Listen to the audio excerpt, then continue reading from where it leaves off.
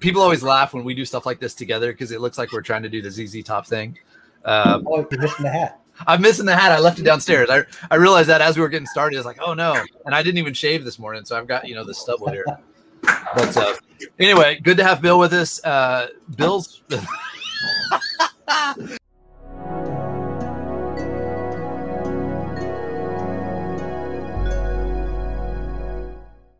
All right, you killed me. Hold on, I can't reach it because my headphones.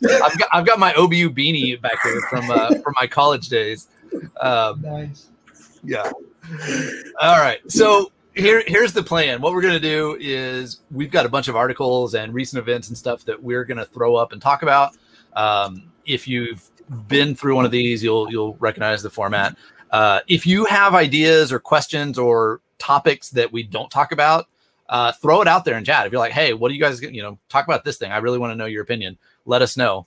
But otherwise, we're going to get started. The first one that let me see how to do this. I was going to copy the link into chat here. So the first one we were going to talk about is the hacker returns $600 million to Poly Network and is offered a position as chief security advisor.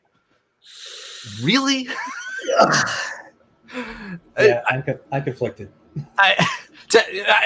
Pedro, I'm curious from your perspective as a CISO, if somebody stole $600 million from you and then gave it back. And didn't take the $500,000 bounty. Yeah, yeah.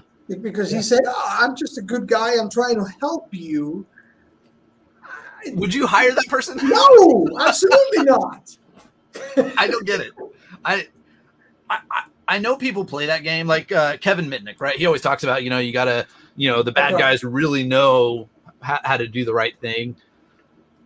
DPalm asked, is that just a ploy to arrest them? No, it wasn't. Like, they actually specifically said, instead of turning them over to authorities and getting law enforcement involved. Yes. And my understanding, I think from the article, they offered him $500,000 and he said, no, I'm not going to take it. And yes, Eric, we know. He said, I'm not going to take it. And then they like published on Twitter. They're like, we're sending it to him anyway, regardless of whether he wants it. He can do with it whatever he wants. Yep. Yeah, they said that was supposed to be a sort of a finder's fee bounty. Yeah. And I'm just kind of like, okay, even if so let's assume that he was doing a white hat type scenario, right? He didn't really wanted to steal the coin, but actually what he found out is that he couldn't transfer. He couldn't use it. Yeah, right. So now all of a sudden, in my mind, I'm like, okay, I can't use this. I'm going to give it back to you because I'm a nice guy. And thank you for giving us that. We're going to give you a job, right? Yeah, no. Yeah, it seems suspect to me. I mean, yeah. We're currently hiring people, and I've had several interviews I've gone through this week. And one of the, we've got like 4 deal breaker questions that we start with from the very beginning. Like before you get any further, like here's the deal breaker questions. And one of them is, 1, can you pass a background check? Yeah. And 2 is, are you allowed to work in the US? Something like that, right? Like, no, have you ever been convicted of a felony or something? I don't remember. Like, there's lines there, HR, about what we're allowed to ask, what we're not allowed to ask. But the reason for that is we do a lot of work with big companies, financial services companies, and Fortune 50 enterprises. I don't know.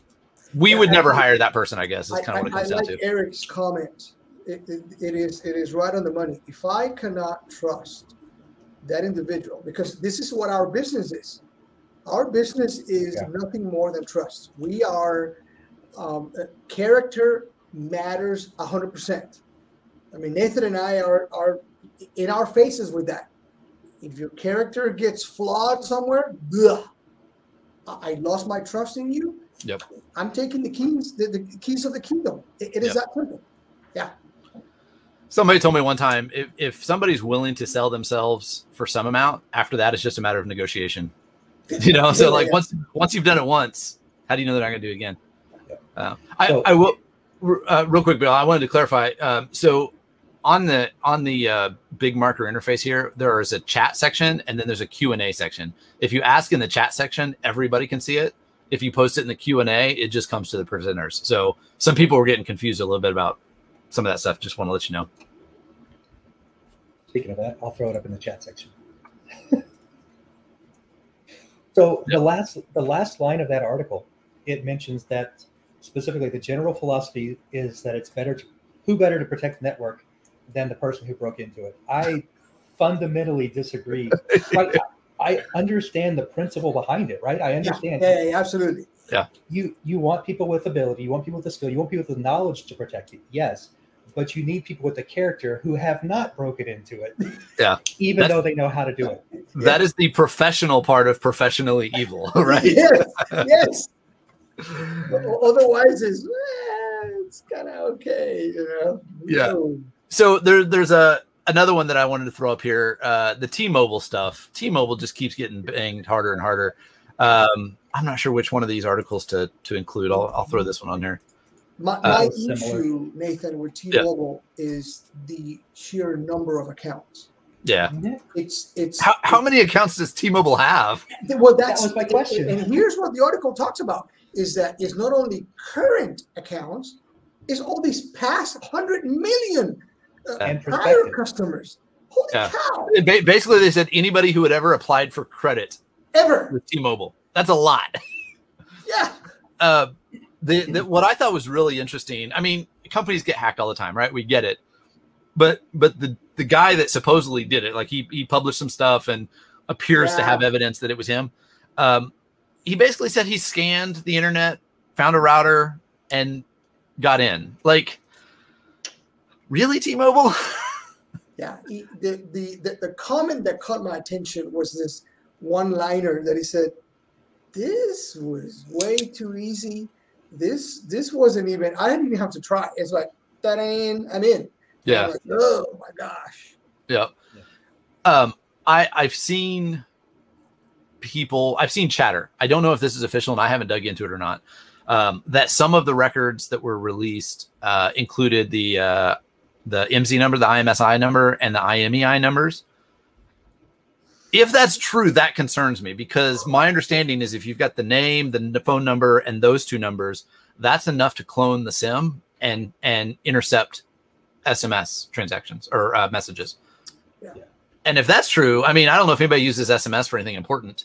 I logged into PayPal today earlier, and it required me to use SMS for. That's what they use. Yeah, I'm like, come on, guys. I know they have other alternatives in some cases as well, but I don't know. Kevin and I argue about this a little bit. What are your guys' opinion about the security of SMS for two-factor auth? Because I know that keeps coming up. Better than nothing, but definitely not the best thing that's out there. Yeah, I probably have to agree 100% with Bill. It is and let's quantify better than nothing. It's because it is so available, so easy to use. Yeah, it becomes everybody has a phone, so we're like, oh, you already have it. Ta-da! I don't have to download an app. I don't have to use Authy or any of the zillion authenticators that we have now. It is natively. Use your phone number. Ding, here it is. Yeah. But the emphasis, I think you put it in really plain and simple. It's better than nothing. Yeah. And I agree, Vicky. The Google Authenticator, absolutely. I have 4 authenticators now. And I'm like, do I need to create my own, block, my own subsection of authenticators? Yeah. We deal with that a lot with customers, where this particular customer has to have this tool and this customer has to have that app, to get in, to authenticate. I do know there are places in the world where SMS really is the only option. Kevin uses Africa as the example all the time, but I know I've been to Guatemala 7 or 8 times. Literally, you can be up on the side of a volcano in Guatemala with these little Mayan women, Quechiquel, that literally they know nothing about technology. They still wear the ancient dresses and whatnot. They carry the baskets on their head, and they've got a flip phone because the phones are basically free and it doesn't cost to receive messages. So if the local school or the government or whatever needs to contact them, they can, and they'll put like $2 worth on it. So that if they ever need to make a call in an emergency, they have it. For those type of people, SMS is their only option for any kind of two-factor auth. But T-Mobile, in America, I don't think that's really the case, right? Like, I feel like, I don't know. Anyway, that's my, I'm not saying T-Mobile, that's the issue, is T-Mobile isn't using two-factor auth, but. And then their initial response, well, I'm just going to give you 2 years of McAfee protection. Yeah, identity theft protection. They stole your social security number. Yes. But don't worry, I'm sure they won't wait 2 years to use that. Yes. Just go change your social security, no problem. It'll be easy. Yeah. Vicky said, what about Google Authenticator? Yeah, that Google Authenticator works. I think I'm a big fan of Authy. I know Pedro mentioned that earlier. There's some other options out there as well. If you're not familiar, my problem with Google Authenticator, the biggest limitation is that the data is not stored anywhere else. And so if you have to get a new phone, which people do regularly, now you have to go back and reset up every single one of those accounts. And, you know, like on mine, when I come over here to Authy, I've got 1, 2, 3, it looks like 8 lines of 4. So I've got 32 different accounts set up in my, like, that takes a while to set up just because I got a new phone. With Authy, it's more than somewhere else. Wait. Yeah. So. No, but you're right. So every 2.5 years or 3 years, for most of us, that we get a new phone. Yep. Here we go. What a nightmare. All the accounts. All the accounts. Got to swap them over. But most of the authenticator options that we have, they're not difficult to install, right? They're not difficult to use. Why not use something that's better? And it's people have to be trained. It's a training thing, right? Yeah. It's user awareness and understanding. Absolutely. Yeah. All right. So this one, I'm really excited to see CISO Pedro's response here. This is kind of a long article, so I don't expect everybody to read it. But basically the big SolarWinds breach that happened last December, some of the investors have filed lawsuits and specifically named the CISO as a defendant. What do you think about that, CISO? Well, let's start with I want more money. Let's start with that. But it brings a huge question. So obviously legal liability, right?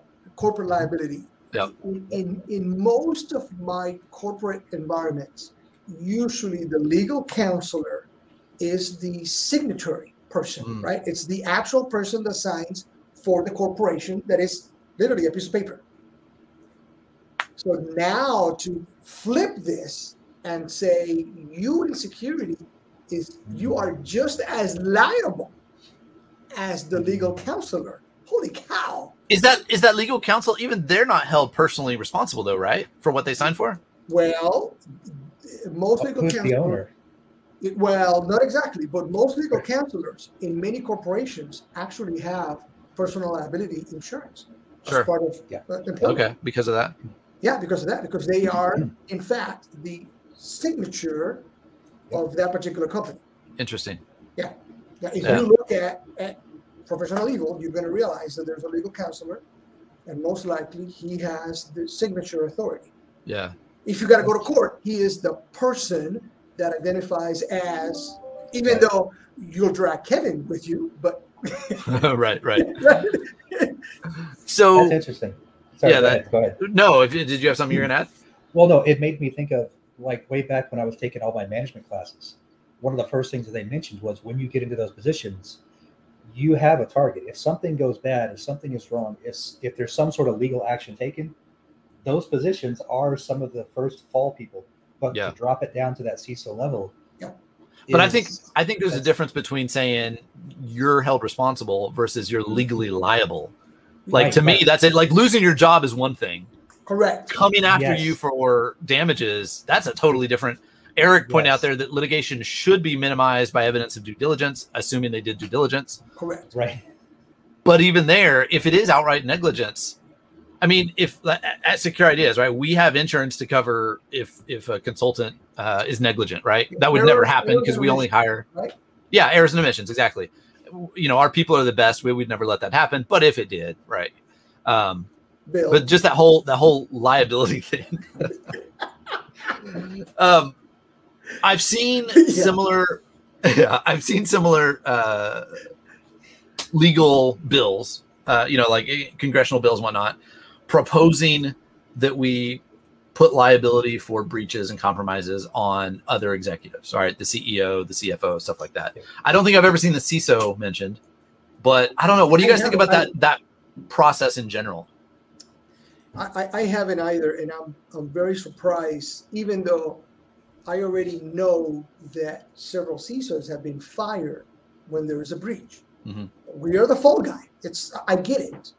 I understand that. Yeah. And I like your comment. There is a huge difference between legally bound versus corporate bound. Yes. Yep. That's a corporate responsibility. Yeah. Absolutely. Do you think that pushing that liability would increase people's attention? Like, would they pay more attention and be like, hey, we really need to do things right because I could be held liable? You are on the cusp of a huge argument and a very good one, because I'm going to tell you this much. All the CISOs that you and I know, including me, you put me in a position where you're legally liable. From this point on, we are doing things the way we're doing things, and everything will be written, and there will be no, fine, we'll do that next month. Oh, hell no, we're doing that today. Right. We're covering that vulnerability as soon as possible. My feeling is that politics would skyrocket.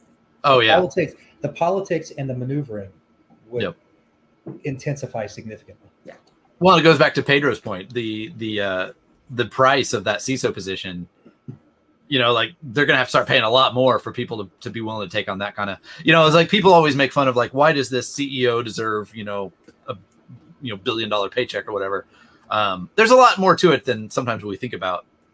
I'm not justifying, some of the ridiculous CEO pays, but it's interesting how much of a cutoff there is between like CEO and CIO or CEO, CFO, COO, and then you drop down a little bit to CIO, and then a little bit more to CTO and CISO, and I think maybe it's time for, I don't know. We'll see. We'll see how that plays out. No, but I think, and you're right, Ed. That is a fantastic question. Sometimes, you're right. For the majority of the time, CISOs do roll to a CIO role. What I have seen here lately is CISOs are becoming sort of like the point guard person, and they are now starting to get seats at the table with the executives because they don't want to go through the CIO for the communications. So we are now becoming the chief technological officer, if you want to call it, sort of like the point man, and so it's interesting. My favorite CISO story. We were doing some testing for a government agency in DC, very large, one of the larger agencies, and it was bad. It was really bad. I mean, we got domain admin access like 7 or 8 different ways. It was ugly, and the CISO had only been there for a few months, and he brought us into his office about halfway through the week, and he kind of wanted a breakdown and whatnot, and he knew things were bad, but he wanted to get an idea. And he gets up and he shuts the door and he comes back and he sits down. And he's like, all right, here's the deal. Here's how politics works. Here's how the government works. I've only been here a little bit of time, but really my focus is on the next job. Do you think this place can be saved, or should I jump ship now and move on? I've never been asked for career advice from a CISO from something like that. Yeah, am I going to get fired today in the afternoon or not? Yeah, I know, right? Yeah. That's really what he was. That's crazy. He also had a box. He had a box on his shelf that it looked like a Twinkie box until you got closer and realized it said crap-filled Twinkies. Somebody had made it for him, and he says he keeps that up there as a reminder of how bad the place is. Oh wow! Yeah. Man. Yeah. All right. So the next one we've got on here, let's see what order. I'm gonna do the CSAM one first, the Apple thing. So Apple.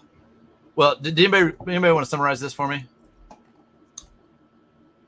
Apple's detection of CSAM. Did you guys get a chance to read that one? Go ahead, because I think that's close to your heart. Oh man. So I'm wondering what's going to happen with this one. So apparently, Apple has they've got a CSAM for the child sexual abuse material detection, And it looks like this has been out for a while, that they've been for Exchange, for other types of media, they've been scanning for those types of attachments without telling anyone. So it kind of goes back to the other with the Samsung, that what other functionality do they have? What other things are they doing like this that are not being publicized? We haven't gotten to the Samsung thing yet, so we'll come up to that after this. But we talked about it earlier. Sorry, but let me piggyback, and it makes me wonder if all of a sudden the authorizations that us as consumer that we are doing now, yes. Click yes because I don't have a choice.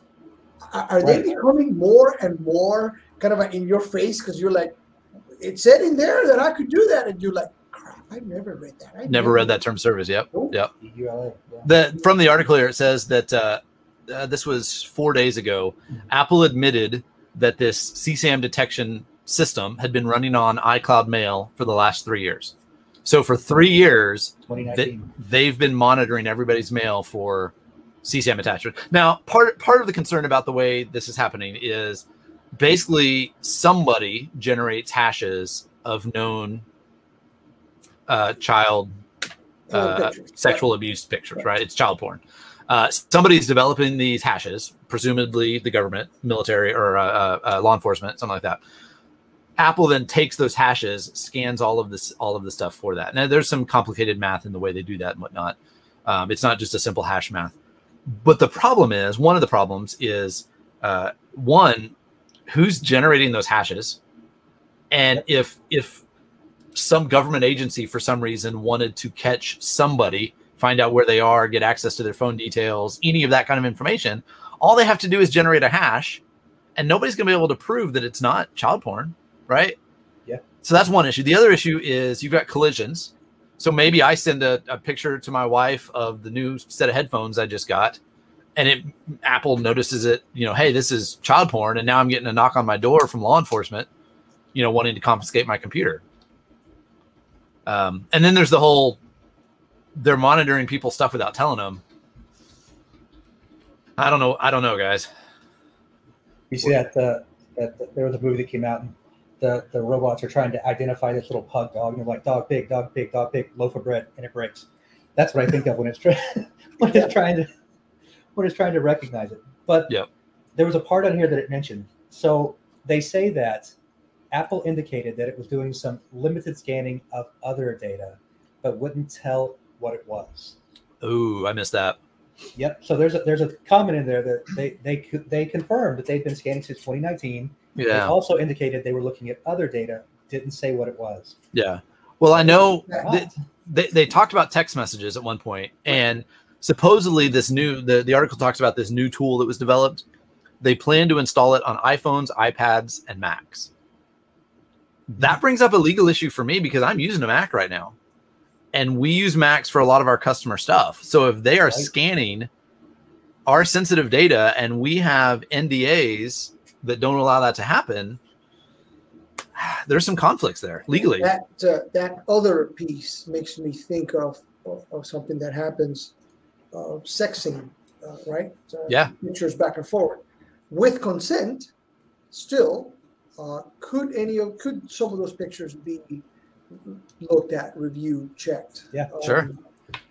Plus, there's a rate of false positives, and the two people who had done the research for this, that a peer review article for it, they mentioned that it'd be simple to simply swap that out to a different type of content matching database. Just swap to something else, and now what are we looking for? What are we searching for? Maybe it's not the CSAM. Maybe it's your political views. Maybe it's your religious background. Maybe whatever, right? Who knows what that could get into at simply the click of a just swap the database out, and who would know? Because you've already accepted it.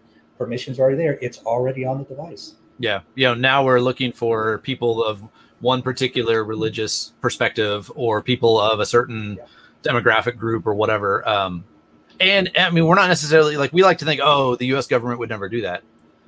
But Apple exists outside the U.S., right? There's a lot of nations that would. And the other issue is, if this becomes norm, it's not just Apple doing it, right? Everybody's going to do it. Correct. DPalm posted in the chat there. I didn't know this.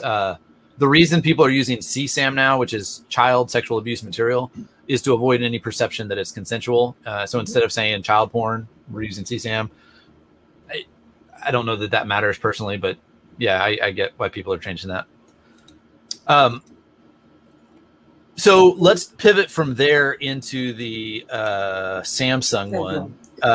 Somebody summarize this while I post the link. I'll take Samsung because that's the one that made me kind of cringe a little. Yeah. So in South Africa last month, there was a huge unrest, looting in the streets. And apparently Samsung, the corporation, has this partnership. They have this huge warehouse. Well, the warehouse got broken into, and what it looks like thousands of TVs walked all of a sudden. They just happened to be free for all. All of a sudden, Samsung is saying, oh, wait, hold on. We have a way to make those TVs unusable because we have a kill switch for any Samsung TV. When you put this TV in the internet to get obviously content or to do upgrades. As a matter of fact, I say now jokingly, could you please tell me if could you send me the link of a TV that I want to buy that is not smart? And everybody kind of goes, Pedro, that doesn't exist anymore. So now the question is, well, how long has this kill switch been there? What else can I do with the switch? And then what else is embedded in Samsung, this piece? Yeah. Yeah, Deepal mentioned there, they've created a market for Samsung TV hacking. Absolutely. Yeah. Imagine as a competitor, if I could figure out, compromise their internal systems and just disable all of them. So you remember you and I, Nathan, talked about this ransomware as a service. Yeah. If I'm a competitor, I want $500,000. Go do this thing and use the block TV and kill Samsung. Yeah. Even if they can re-enable it, right? Imagine the reputational damage that would. Well, when you're going to buy a TV and you say, well, last week every Samsung TV in the world quit working. Maybe I shouldn't buy a Samsung this time. That's crazy. The end result, could you imagine worldwide, the end result would be just catastrophic. Yeah. From one day you are a corporation that has X, Y, and Z market share to blah. Nothing. Yeah. 3 days from now, none of your stuff works. It'd be horrible. A few years ago, there was a smart garage door opener, and I can't remember the brand name, but it was kind of a standalone system. It had a mobile app and all this kind of stuff. And it was like, there was no local open, right? Or at least maybe people hadn't installed the whatever, but people just used their phone. They click the button on the phone, it opens the garage door and all that. Well, I guess the company didn't do well and went under and just shut off the servers that all those systems connected with. So all these people that didn't have a backup button, they'd never gotten around to installing it or whatever, like they just couldn't get it out of their or into their houses or whatever. Anyways, yeah, that cracked me up. But what caught my attention with that particular article, after getting through, what the potential impacts were, is how they spin it, because they have a quote in there like, "Hey, this can have a positive impact on all of these different things. Look at all the good that we can do," ignoring the potential. It looks to be software based. Yeah. Judging from what I was reading, it looks.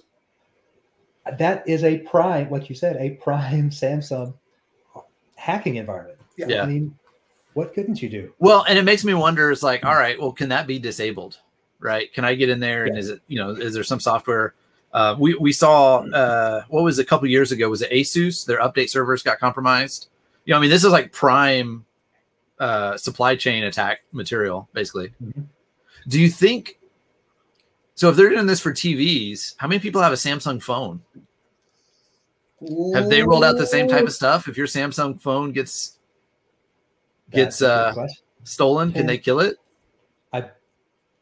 That's a fantastic question. I was under the impression they could, but I'm not entirely sure. Yeah. I don't want to say yes, because I'm not completely sure. I mean, and think about it again from a potential government abuse thing, right? If the government says like, hey, we've got these certain phones from these certain people, we want you to disable that. Yeah. I don't know. For legit reasons. Maybe they are known traffickers. Maybe they are XYZ. So let's go with the positive spin, kind of, right? Yeah, yeah. But legit business, and all of a sudden it's like, yeah. That's what makes it hard, is when we make security decisions for good intentions to stop bad things from happening, but don't consider the ramifications of, you know, how it's going to affect the not bad people. You know, it's a mess. And I'm actually on an API test a lot of this week, and it makes me wonder what kind of communications are being used back and forth, and what kind of abuse can be done with those kinds of. Yeah. So, we talked about this a couple of months ago with the what's the Amazon network from Ring devices and Alexa. Alexa. I realized as I was saying it, like, oh no, shoot, stop. You know what I mean? Like, what? I forgot to hit the do not disturb time. Alexa, play music. No, I stopped it. Alexa, rickroll me. When I first when Kevin first got one on his desk, we were on a call like this, and I said, Alexa, order a 50-gallon drum of lubricant, and it added it to his Amazon cart. And he's like, oh, ha ha ha! I don't have one-click order. I can go turn it off. I said, yeah, but now your searching history is tainted. So now, like, his recommendations and stuff. Yeah, you got lubricant recommendations. Duh. Sidewalk. Thank you, Deepalm. Sidewalk is the name of that network. But it's the same kind of thing, right? There's good things that can happen from this, and trying to balance that as a society is hard. Figuring out where that line is. I'm gonna call an audible here. And I don't know if you guys have looked at this or not, but D'Angelo asked in the Q&A about the Azure Cosmos DB vulnerability. Let's see, I'll post that in chat. I saw it this morning, but I was not able to read the whole stuff on it. It caused me to cringe a little because of the expansion of Azure, and the number of companies that I know are using Azure. Yeah.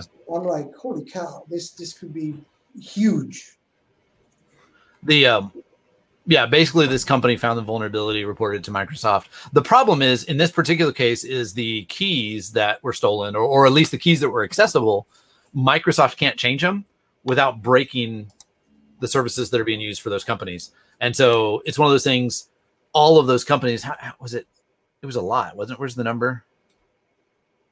In my head, I saw 38,000, but I don't remember if that's how many it was.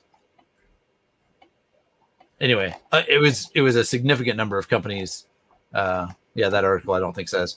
To me, this comes back to defense in depth, right?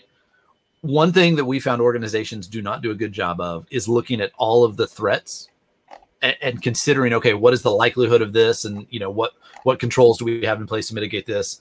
And then saying, okay, what if that control fails? What is our secondary defense? What is our detective defense? What is our, detective, protective? How do we respond? Stuff like that. That's something that companies, as things move more and more to the cloud, as things are more integrated, we've got to do a better job of figuring out all of those, how we identify threats and interact there. I find that a lot of them get tunnel vision. They tend to focus on one specific aspect, one focus, not considering the whole, right? What is the whole problem? What is the whole impact? Yep. They get tunnel vision. Yep. I don't know what I was going to say. What we know for sure is this kind of thing is going to happen again, right? There's always going to be vulnerabilities that are found. I do like some of in this particular article, I do like the mention that Microsoft actually paid Wiz $40,000 for finding and reporting. Yep. And I truly encourage that from the Microsoft point of view, because it brings things to the light that are for the good of the common, right? Perhaps ethically, I'm kind of like, you're bribing. But on the other hand, I'm like, you know what? I'll give you the bribe if you tell me if you can save, you know, 500,000 customers from a massive headache. Yeah. Well, I mean, that's the whole. Reward. It's rewarding. It's a reward. Right. It's the bug bounty thing, right? Yep. There's definitely some problems with the concept of bug bounties. There's things where it hasn't been done well. But in a lot of cases, especially for larger companies that manage it well, we're seeing stuff like this instead of, you know, they report it, it doesn't get fixed, and then they publish it, and now everybody's vulnerable. Where are we at time-wise? Instead of give somebody 40 grand, it'll cost you way less than whatever your PR is going to be. Let's fix it. Yep. All right. Does anybody have the Razer mouse? Oh no, but I'm looking for one. I know, I'm gonna go get one. Just for my security awareness, I just want to bring it out and kind of go, yeah. So one of my kids had wanted one, and as soon as I saw this article, I went and I'm like, oh man, did we get that? I talked him into buying a cheaper one on Amazon that was like, you know, he didn't need all the fancy widgets and whatnot. He's like 10. So, but the short version of this is every time you plug in a USB device, Microsoft Windows has this like repository of drivers. And so Windows identifies the device. It goes and looks in that repository and says, okay, let me download these drivers for you. If, you know, those of us that have been in IT a while, we remember back 10, 20 years ago when you had to, you know, shoot, I've got a USB CD drive up here that it has a little CD with it, right? You got to put the CD in and install the drivers. 3-inch CD, right? Yeah. The ones that didn't fit in half of the CD players. And you're like, you piece of crap. Yeah. It's multiple vendors. I have a SteelSeries headset, which also is an issue. Okay. I didn't realize that. I think it's, well, so I think because SteelSeries, I think it's the Razer Synapse software. So I think a number of different hardware vendors use that software. But the short version is they built software that has a vulnerability, and Windows automatically installs it when you plug in the device. If I remember correctly, did either of you guys read the technical, like how it actually works? Mm-hmm. Yep. So what happens is when they go through to do the installation, it kicks off as a system level service, and it gives you the option to change what folder you want to install it to. When you get to that spot, because in Windows, when you right click, you get one set of menu options. When you shift right click, you get your administrative menu options. You can open a PowerShell window at that spot, and now you've got system admin in a PowerShell window. You just right click and say open, you know, prompt here or whatever. Because it gives you the option. It's running the system. It gives you the option to change folder. You can pull up a window. Here's what cracks me up. When I was in, I don't even think it was high school, when I was in junior high, so this was like 93, 94, 95, somewhere in that time frame, Windows 3.1, it might have been right when we switched to 95. I don't remember exactly the time frame, but I remember that. Our school system had this like protective shell where you can't get you can use these apps and that's it, right? I used the exact same method. You save as, and then you browse to see Windows, you know, System 32, Windows, whatever, and then right click on cmd.exe and say open, and boom, now you got a shell. And then from there you could kill the other, you know, stuff. Like they could have hired me 30 years ago to identify, hey, here's a problem, don't do that. It makes me wonder how much security architecture is really going into stuff like this when they develop it. Well, Go ahead. I was going to say, so I read many articles that it was faster to publish and do updates later than to fix the original code. Interesting. Yeah. Publish, okay. Make a publish, and then later on, 30 days later, well, here's an update of all the other stuff. So yeah. Oh yeah. Escape key. So I have no idea. I'm curious about this, and I don't know that either you guys would know, but if I were to create a device and I said, hey, this is a device I'm going to sell on the market, I want to put my drivers in the Windows repository. What is that process like? Like, is that something that I can easily, I'm assuming they have some controls in that, but what's to stop me from getting malicious drivers? Let's hope there's our controls. And it gets reviewed, right? Peer review of some sort. But because I'm just thinking like it would be fairly trivial for me, you know, buy a Teensy and do some programming and create a custom USB device that identifies as whatever. I don't know. Well, at a bare minimum, yeah, that's a good question. I don't know if it would or not, but at a bare minimum, if you've got a legitimate, yeah, I mean, if you've got some sort of legitimate company name, if you've got product with drivers and it passes a basic static test, I would imagine it would probably get uploaded. I mean, I don't know that for sure, but that's my feeling about it. Yeah. I know. I mean, and that's always been an issue. Like I remember there was a big hubbub years ago with the folks that maintain the Debian distribution. Yeah. And one of the things they said was like all of the libraries that get submitted that get added to the repo, they're like, we don't have the resources to do security testing on all this stuff. We look at briefly look at the code and make sure it meets some certain requirements, some certain standards. You know, we do some grep stuff to search for certain things, and beyond that, it gets uploaded. And so it's fairly trivial for somebody that has, you know, you can buy a library from somebody else, gain access or whatever, upload malicious code, and then boom, it gets thrown into the formal distribution.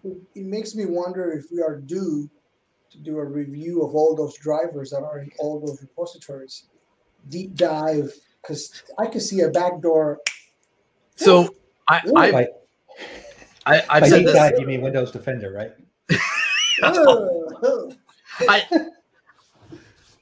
Windows Defender has gotten really good. I'm actually not. I'm not too harsh on it anymore. They've improved a lot. I've said this for years that if I were a nation state actor, right, our government, somebody else's government, whatever, if I had virtually unlimited resources, one of the first things I would do is set up a outside organization that manages software, and then I would go through and create a catalog of every third-party library, third-party software, every tool, every GitHub repo. I would keep track of what is used where and basically create a huge map of what code gets rolled up into what products. And then I would start going to all of those that are maintained by one or two people that have been doing it for 10 years as a labor of love. And I would say like, hey, I represent this company, an Excel matrix. There you go. Yeah. I would say, you know, I represent this company. We really like what you're doing. We've got some resources to do some development, investment, and all the things that you always wanted to do. We'll do that for you. Here's 50 grand. Thanks for all you've done for the community. And just absorb some of those libraries. And then when you get into a wartime situation or when you get in a situation where you need to use those cyber capabilities, all you got to do is upload some code here, upload some code here, upload some code here, let it all be rolled up with automatic updates, and you can do some really crazy stuff. So if I can sit here and think about that idea myself, surely that's already being done by one side or the other, or all of them. So I'm glad you said one side or the other, because in my mind, that's exactly what the bad guys are now starting to think. Yeah. Because they are much faster than the rest of us. It certainly already is. So, but expanding that into the library thing, like how trivial would it be to say, you know what, here's this off-brand of mouse that nobody really ever uses. We're going to buy that company and upload our malicious code into their drivers. Yeah. And now whenever our operatives are in whatever country, all they have to do is plug in this little USB device. I don't know. It's interesting. Yeah, I don't see anything that would, at the moment, I don't see anything that would either detect it or prevent it. Yeah. Let's see. There was one here. I think this is kind of a no-brainer, but the K through 12 schools facing escalating cybersecurity challenges. Pedro, I know through ISSA, you and I had done some stuff with some of the local school districts and whatnot. Did you get a chance to look at this article? I read briefly through it, but it was a literally just reading what happened even to us. Yeah. And it has an issue with resources and what every school system is happening today. And again, the same answer that you and I came on our small city, they're literally just saying the same thing here. Say, guys, K through 12 don't have any money, don't have any resources, and I implore those of you that are listening, get involved. Go to your K-12 and say, look, I want to help you. How can I just give you some suggestions on how to make this a little more secure?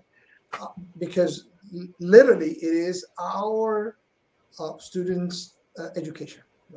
It just it drives me nuts. Yep.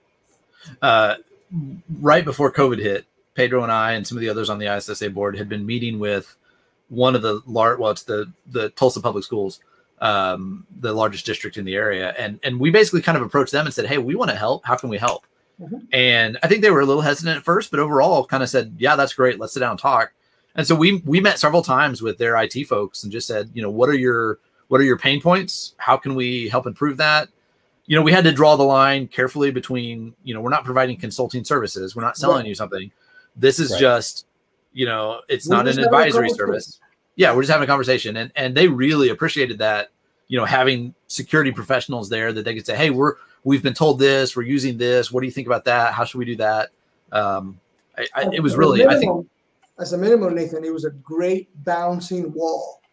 We even did NDAs. Yeah. Just to make sure that we were protecting ourselves. Yeah. And it was, I think the guys appreciated hey, we are doing this. Are we doing the right thing? Yeah. This makes sense. And I remember they were having a different solution that we went, dude, that is really outstanding because that works. Yeah. Yeah. Eric mentions reducing attack surface with VDI and microsegmentation. I think microsegmentation is one of those concepts that it's taking a little while to take off. I think when it does, it's going to be huge. So I'm looking at companies like Guardicore, AppGate, Palo Alto's got one. I can't remember their name. It's basically a host-based firewall that is managed centrally and allows you to say, you know what, this device, even though it's on the same switch as this other device, they can't see each other. They're not authorized, right? Yeah. I haven't seen the SEP firewall if it's added stuff like that in there. And gosh, I haven't seen McAfee in a long time, but I think all of them are starting to. It's all part of the zero trust concept, right? Of not trust anybody. Let's bring as much of the instead of a crunchy, hard outer perimeter shell on the company. Let's bring that down to the host level. Put the endpoint detection and response on the host. So I don't care if your device is on the local network, corporate network, or if it's at home, or if it's at Starbucks or wherever. You've got the same security controls as if you were, in our old perimeter. Which with the BYOD, people bring their own for work or for other things. I could see that easily. That could be a big thing because that's one of the weakest points, right? Yep. When you start dealing with your users' individual personal machines that are on your network accessing your servers for the corporation, that's a definite weak point. Yep. Let's see. We got a little bit of time left here. The Biden administration one. Basically, President Biden met with Google, Apple, a bunch of other folks to say, "Hey, this is a big deal. What are we going to do here? How are we going to prevent this?" I applaud the efforts. There's a lot of money being spent. It says Microsoft committed to invest $20 billion over the next 5 years. Google committed to $10 billion over the next 5 years. Apple will help supply a program. I feel like Amazon's point of view, where they said we are going to make security awareness training available for the public for free. Yeah, I like that. I like that personally, but you're right. So far, a bunch of talk. Yeah. Show me the plan. Yeah, I was slightly confused with some of the things because it was really, really general. Very little commitment other than we're going to do something. Yeah. In fact, the bottom here said, what did it say? For NIST, they were going to develop a new framework to improve security and integrity of the technology supply chain. To do so, it's going to work with other partners, Microsoft, Google, IBM. What's the goal? What's the purpose? What are the what's the specific thing you're trying to accomplish? Because if you don't have a good goal, you're not going to make whatever solution is going to fit. Yeah. The Eric said at least you guys are doing something to improve this community. I'm willing to give them a little bit benefit of the doubt kind of thing here, and here's why. we've had leaders in the past say, "Oh, this is a big deal. We need to get it. We need to do something." Trump kind of took the opposite approach and said, "This isn't a big deal. Nobody ever gets hacked." You know, he talked about hackers are the 400-pound kid in their parents' basement. He said, you know, nobody gets their password stolen unless, you know, all these stupid things happen. That kind of pissed me off. But his password stolen? Yeah, his password was stolen at that time. The dude from Netherlands who had stolen his Twitter account. He didn't steal his Twitter. Anyways. Rants, calm down. Okay, all right. Yeah, but my point where I was going with this is, you know, Biden included the cybersecurity stuff in the cybersecurity executive order that came out, what, April, May, sometime. We talked about it on one of the previous episodes here. This seems like the next step, right? They had some generalized, here's things we need to do, and we all talked about it at the time and said, okay, this sounds good. There's some general statements. Some risk, not sure how this is going to play out. We're still moving forward, right? Like now they got all of the big tech giants together and said, okay, how do we move forward? What's the next step? And so they're at least doing something. They're pledging they're coming up with ideas. I imagine this happened to them all sitting around a table and said, okay, what ideas do we got? What can we do? How do we improve? Yeah. We'll see how they play out. Well, Samsung already has a method for shutting things off. So we've got one checkbox down. Yeah, Apple's like, hey, we can help with the monitoring. We've got that down. We can leverage this piece. We're good. Yeah. I liked that NIST is still pushing on the supply chain stuff. You know, part of that executive order talked about requiring SBOMs, the software bill of materials. I think that's a good place for NIST to fit, and I hope that will work out well, because that's a huge problem. We've talked about libraries and all that kind of stuff already. That'll be good. So, all right, guys, I'm going to go ahead and wrap it up there unless you want to talk about anything else. We've got just a few minutes, but I know people like to get back to stuff at the top of the hour. Ooh, wait.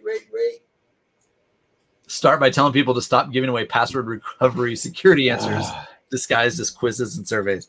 So yeah. it blows me away that's still happening.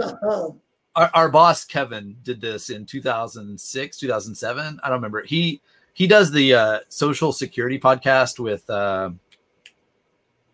can't think of his name. I can think of his face. I can't think of the name. Yeah.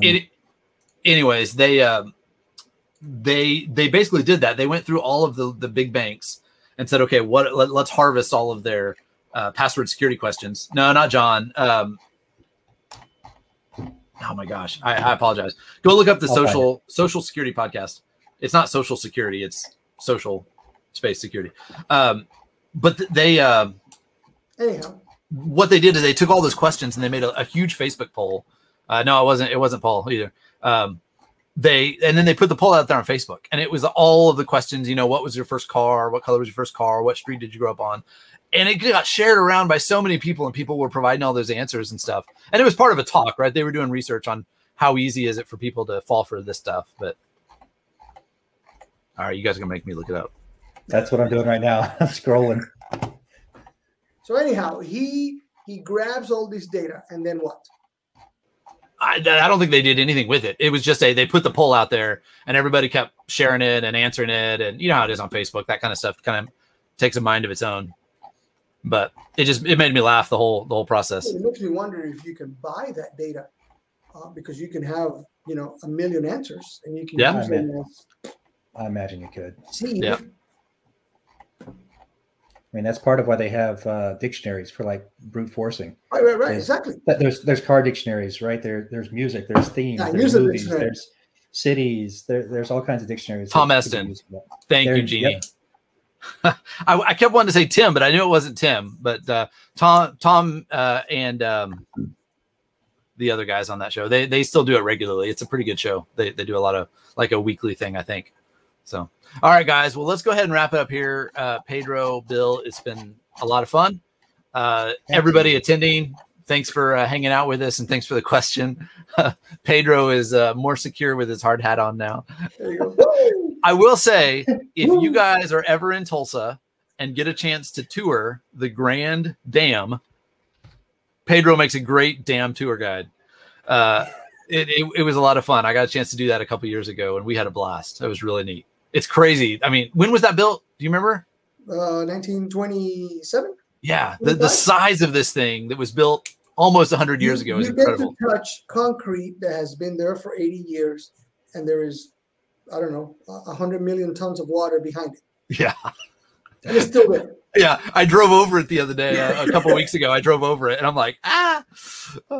Anyway, all right, guys. Well, it's been great fun. This is Jimmy off at the bottom. That's exactly right. We'll get this uploaded to YouTube in the next week or so for folks who want to follow up. I think Jeannie posted a link to webinars. There it goes, tiny.si/webinars. In addition to other lunch and learns, we also do a lot of other webinars. We've actually got one coming up next week. It's focused on Active Directory for auditors. We're working with Julio Torrado, who's another Tulsan, works for a bank here, and he and Eric Keene, one of our other consultants, who is, I think he knows more about Active Directory than Microsoft. They're going to be doing this together on what auditors need to know. Oh yeah, I've often joked that Bill Gates created Active Directory after finding a cocktail napkin that Eric had written on the back of. I don't know if that's true or not, but yeah, we've got one coming up next Friday called Sounding Off Against Nonsense and Security. Josh Marpet and Kevin Johnson have started doing I'm not sure if it's going to be monthly or what, but they do a lot of fun ranting together, so that's a good time. And you get free CPEs for all of it. So thanks, everybody. We will see you next month. Later. Thank you, everybody. Bye. Bye.